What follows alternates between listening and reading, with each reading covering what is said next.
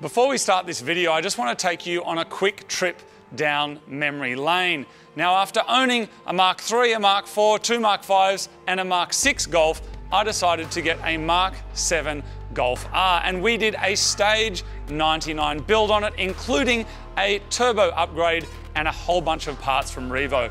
This Golf was ridiculous. In fact, we called it a Golf R supercar because it ended up being able to do 0 to 100 in 2.8 seconds and did the quarter mile in low 11 seconds, which was ridiculous. Now, the car was so good, I thought it was too good, so I sold it and I went and bought a Lotus.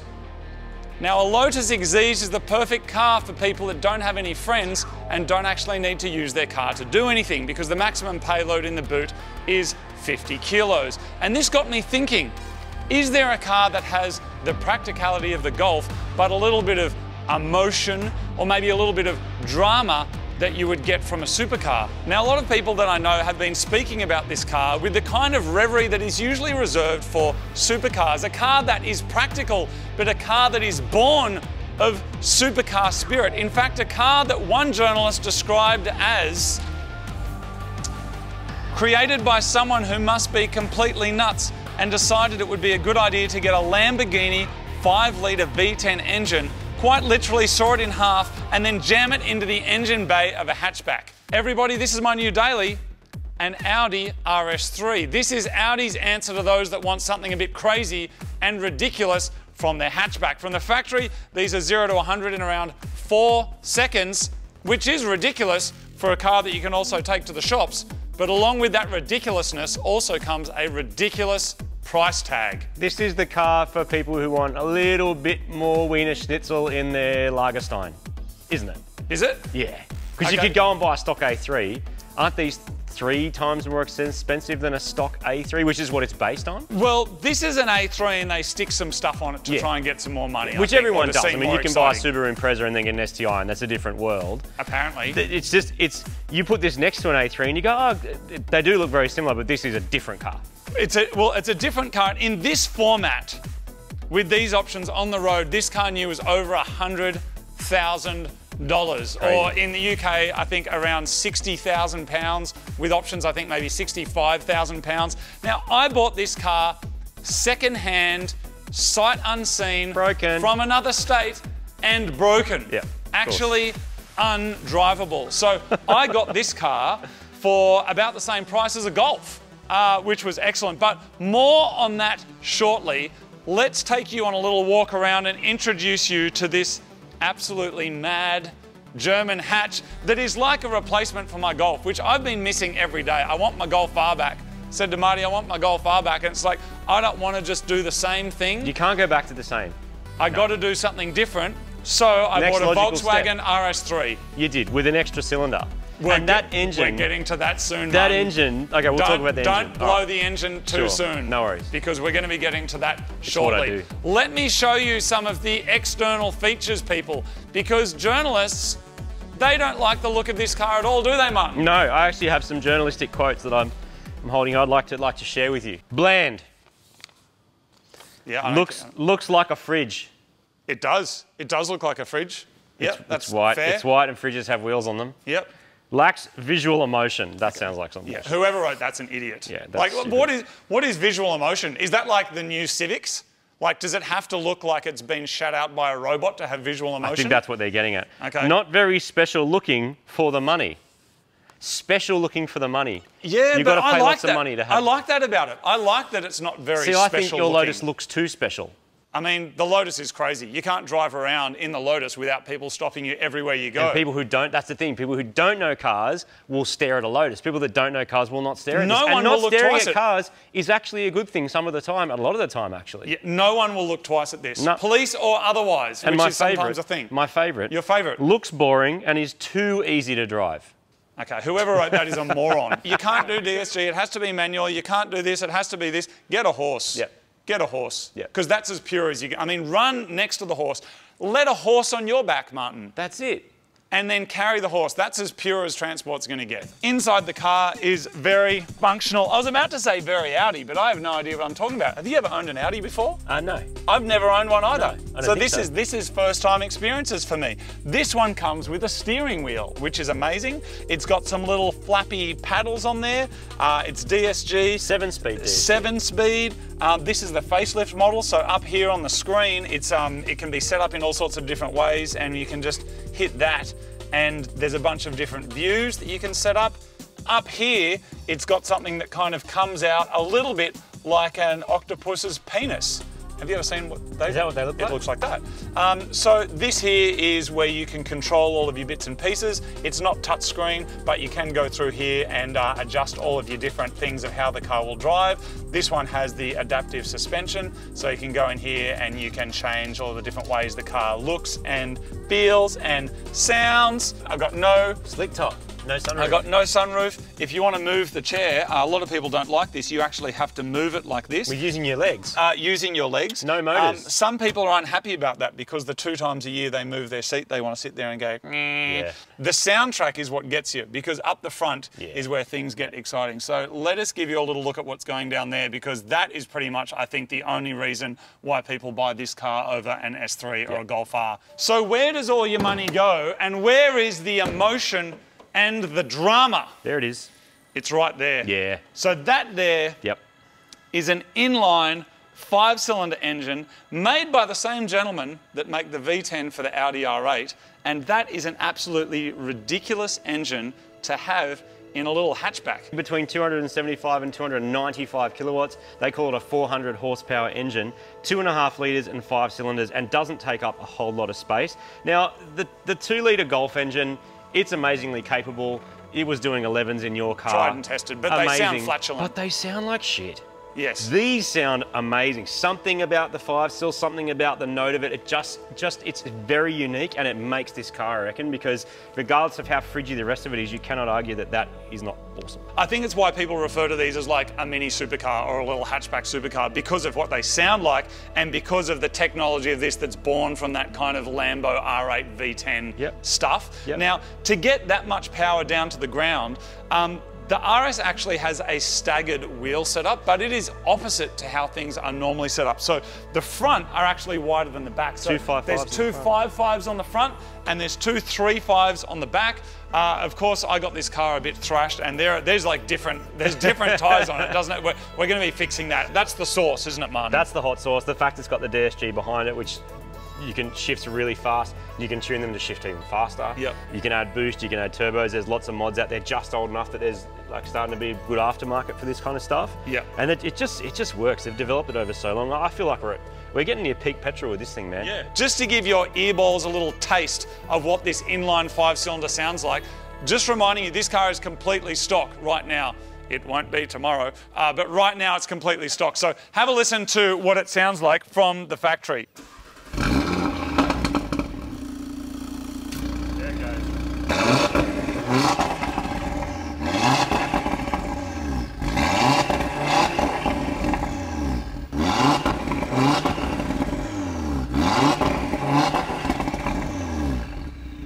Sounds so good. So there it is. It's one of the few cars that when people actually put straight through exhaust on them, they sound really good. Like I know that the resonator delete on a Golf is like a thing that people do all the time. It sounds like arse. It just does, doesn't it? It's like if you've done it, it doesn't sound good. Yeah. I'm sorry. Well, it's just loud and obnoxious. But anyway, what I love about that is also you've got the adjustability. Yeah. So it means your neighbours won't hate you for it. You would have to be pretty baller to buy one of these brand new. Like I would never do it. And how did you get it cheap then? Well, so for starters, the usual way I bought cars, I bought it sight unseen. Yep. I bought it interstate. Sort by cheapest. And just sort by cheapest. This was the cheapest white one that I could find. Now, when I did get this, it arrived on a truck. It was broken, so it was undrivable, and it needed parts from Germany to actually make it work again. And those are normally things that would scare people off. I didn't even know that was the case. I just thought, oh, it's cheap and, you know, anyway. Do you think someone has just put it in the too hard basket? Yeah, you know, sometimes maybe. even with a newer car, it's just like, oh, I don't want the hassle and just get rid of it. Well, particularly because if you took the car down to Audi and went, it doesn't work, they would go, we can't actually fix it, we need stuff from Germany. And I was willing to wait. So basically, the problem is that it came down on a truck, I took it off. I was like, cool, I'm gonna go for a drive. And what the car would do was it would just change gears by itself, which was frightening. So you'd just be driving along in full auto, and then all of a sudden, it would go into like a manual performance mode, change down a few gears, and then redline, which looked like this.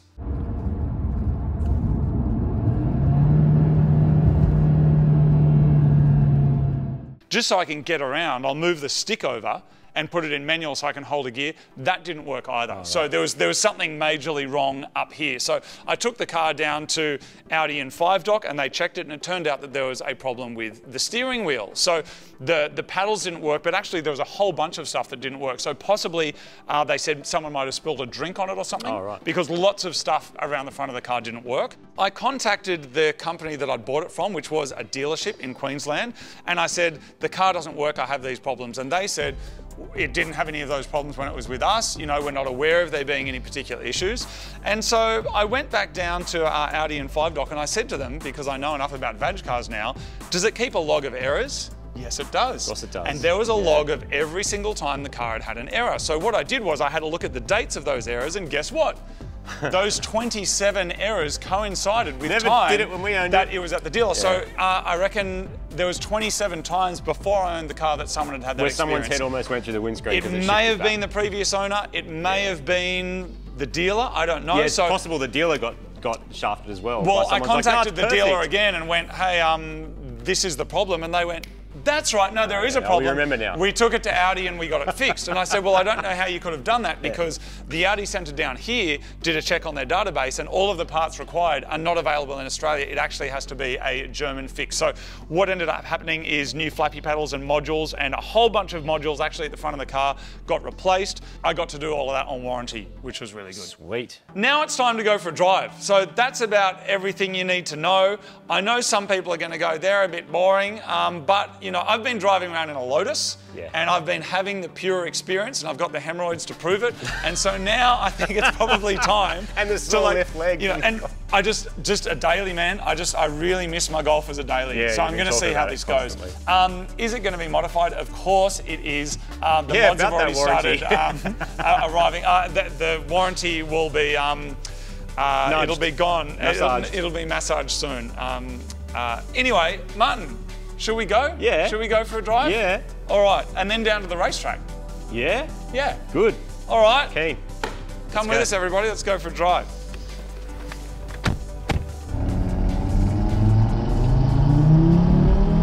Oh, yeah, it's fast. Whoa. How's it feel? Like a fast Golf is what it feels like, and a firm Golf. A firm Golf. Nice inside. People call it bland. They're like, oh, it's bland, it's bland. It's totally functional and comfortable for a little car. It's not big, I can reach that. Yes. You know, like you can reach the other side, that's a small car. And now I can actually drive it because these paddles should be working now. Oh yeah, manual. It sounds good, such an interesting note. Awesome. Well, Martin, there's only so much we can do on the street. Which is not much, yeah. It is time to hit the racetrack. I'm really interested to see how the RS3 goes at speeds that we're not legally allowed to do on the street, so we're heading to the racetrack.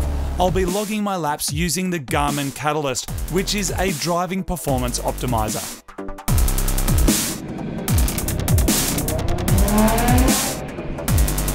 All right, so a nice easy lap. See how we go. Feeling good. Nice and warm. So there's a bunch of different modes on this car. I'm in the dynamic mode. This feels exactly what you'd think the car should feel like. It's kind of predictable, fast, grippy, and really impressive performance when you come out of those corners. Let's see how we go down the straight. In the Lotus I got to about 190, I think the BRZ I got to 200 and something.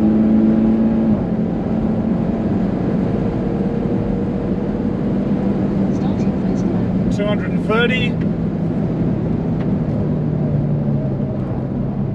But I don't think my tyres are warm yet. I've got some crazy looking thing behind me, some KTM thing. think I'm running out of tyre. I think that's what's happening. All right, up here. Let's go down to the corner where I came off last time. 140 on the brakes hard. Round the corner, go wide, power on. It's another one of these crazy cars behind me. The RS3, what performance! Amazing. A little bit of understeer, finding the grip, powering on. Let's go. 150 k's an hour. 190.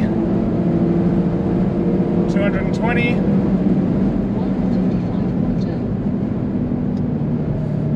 That's a 155. A very, very fast time. My Garmin here is telling me how I'm going around these corners compared to last time. I just have to brake into them. You don't want to be braking on the corner. You want to be getting around the corner nice and smooth and then accelerating out of the corner. So that's what I'm trying to do this time. But my first lap is a similar time to my quite heavily modified turbo BRZ. So I'm pretty happy with that. Gripping on for dear life. I think there is a Michelin tyre upgrade absolutely due for this car.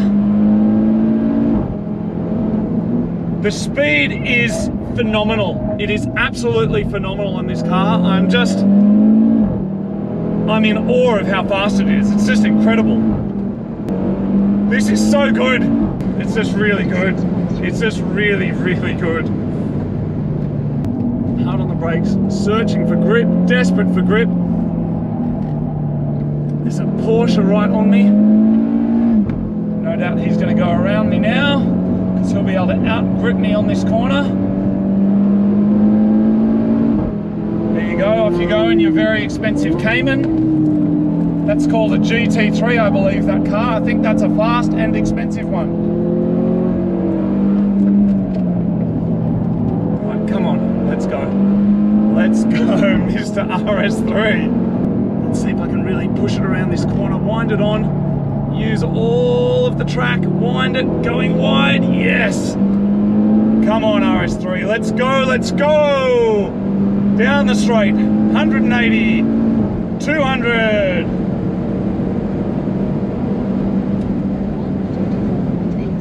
It's a 154.87 in a stock hatchback. That is absolutely crazy. What an impressive car. And a car that you could daily, every day, no worries. And it's such a sleeper.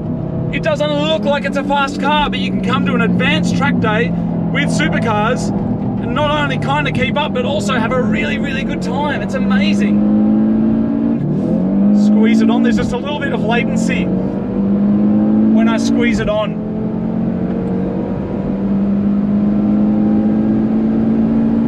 I can see where I lost my time because my Garmin is telling me as I go, it's telling me what corners I can go faster on, where I haven't gone fast enough, where I'm losing time, where I'm gaining time. It's an incredible way of gauging your ability, but also learning how to drive a track. Thank you so much to Garmin for sponsoring our show and for supplying us with this amazing technology to help us get our lap times better.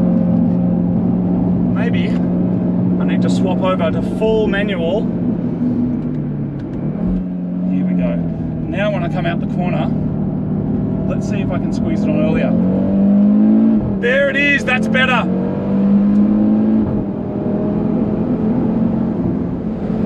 I think that's the end of our session. Oh, that's the end. 157.19. You can't actually tell really how fast you're going. It's only when you look down. The power delivery is so smooth and it's so consistent. I just can't believe how sedate it looks, but how brutal it is.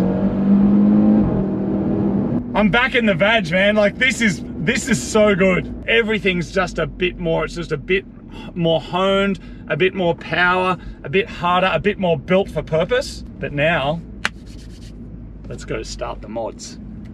So there it is, that is my new daily. Very impressed with the track time. I got a 1:54, which is in line with the best times I've ever got around that track, and hitting over 230 k's an hour down the straight, I can tell you was a little bit crazy, but very enjoyable. It is a fat looking car. I know people will criticize it and say it kind of looks boring.